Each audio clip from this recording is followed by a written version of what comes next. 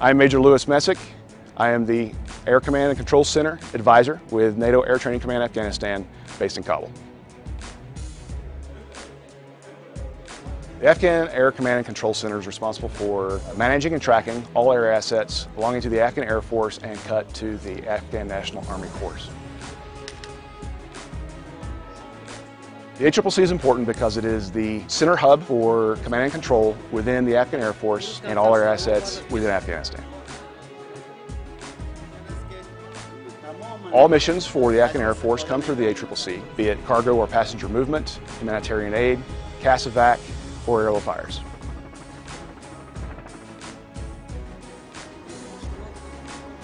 For a CASEVAC mission, for instance, a troop gets hurt in the field, the commando units call up through their chain of command to the regional control centers and pass 7-line information to the ACCC. Once the ACCC receives that information, they'll prioritize the mission, validate, and through their process, pass it off to the wings. They take into account location, the weather, what assets are available, enemy threat, and make a decision on the unit best capable of executing the mission.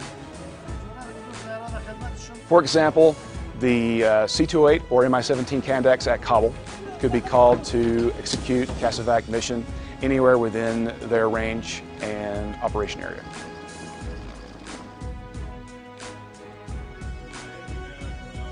Once passed off to the wing, they'll go through their planning process, with a mission brief, pre-flight, arming, or configuring the aircraft as required for the mission.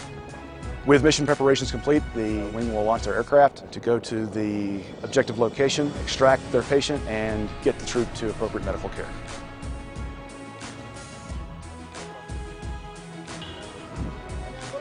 Once the wing returns from their mission, they will pass specific details to ACCC through a post-mission report. ACCC will use this information as confirmation of mission accomplishment, effectiveness, and lessons learned for future missions.